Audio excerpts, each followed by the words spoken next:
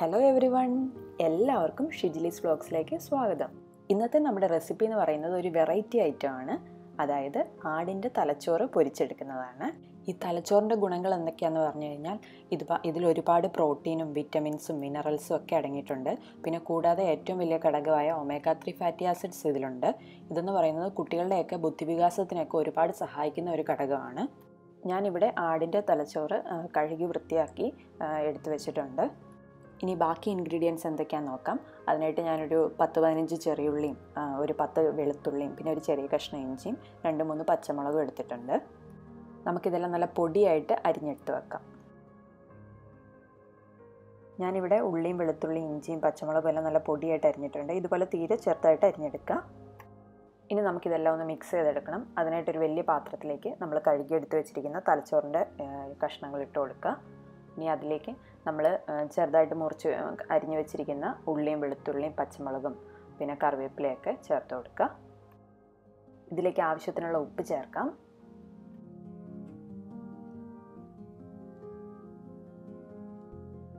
ഇതിലേക്കൊരു 1/4 ടീസ്പൂൺ മഞ്ഞൾപ്പൊടി ചേർക്കുക.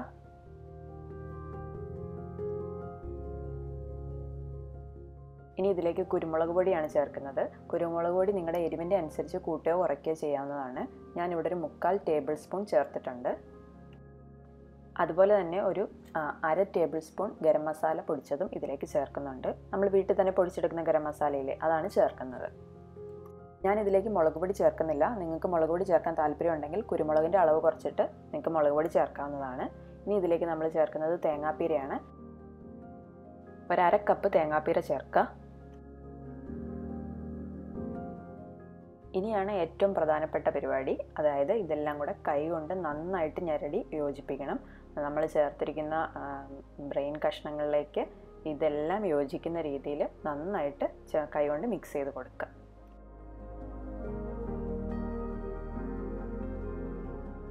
കൈകൊണ്ട് തന്നെ ഞെരടി യോജിപ്പിക്കുന്നതാണ് ഏറ്റവും നല്ലത്. പിന്നെ എനിക്ക് ഈ റെസിപ്പി കിട്ടിയത് എൻ്റെ പപ്പയുടെ അടുത്തു നിന്നാണ് കേട്ടോ. ഞങ്ങൾ ചെറുതായിരുന്നപ്പം ഈ ആടിൻ്റെ തലച്ചോറൊക്കെ എപ്പോഴെങ്കിലുമൊക്കെ വാങ്ങിക്കുമ്പോൾ പപ്പ ഇതുപോലെ ഉണ്ടാക്കി തരാറുണ്ടായിരുന്നു.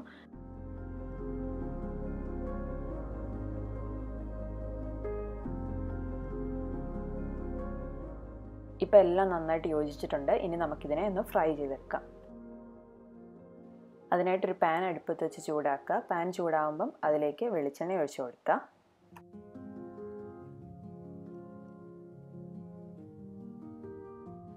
വെളിച്ചെണ്ണ നന്നായിട്ട് ചൂടായതിനു ശേഷം നമ്മൾ മിക്സ് ചെയ്ത് വെച്ചിരിക്കുന്നത് ഇതിലേക്ക് ചേർത്ത് കൊടുക്കുക.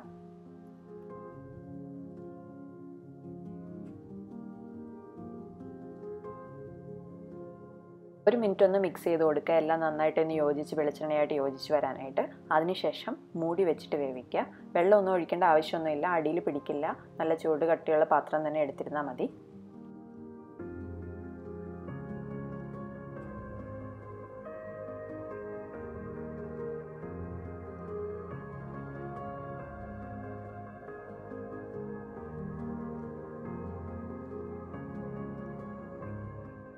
ഇടയ്ക്കൊന്ന് അടപ്പ് തുറന്നിട്ട് മിക്സ് ചെയ്ത് കൊടുക്കാനായിട്ട് മറക്കരുത്.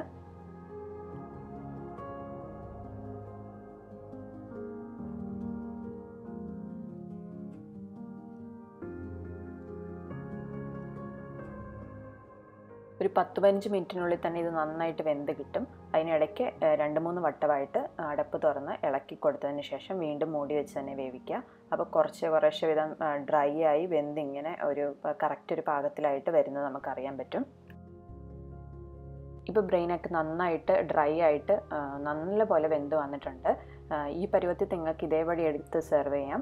ചിലർക്ക് ഇതിനകത്തേക്ക് മുട്ട ചേർക്കുന്നത് ഇഷ്ടമാണ്. ഞാനിവിടെ ഒരു മുട്ട ചേർത്ത് കൊടുക്കുന്നുണ്ട്.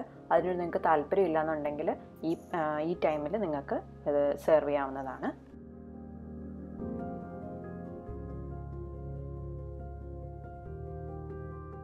ഒരു ചെറിയ മുട്ടയാണ് ഞാൻ ചേർത്ത് കൊടുക്കുന്നത്. മുട്ടയുടെ വെള്ളം മാത്രം ചേർത്ത് കൊടുത്താലും നല്ല ടേസ്റ്റ് തന്നെയായിരിക്കും. ഞാനിവിടെ ഒരു ചെറിയ മുട്ടയായതുകൊണ്ട് മുട്ടയുടെ ഉണ്ണിയും കൂടെ ചേർക്കുന്നുണ്ട്.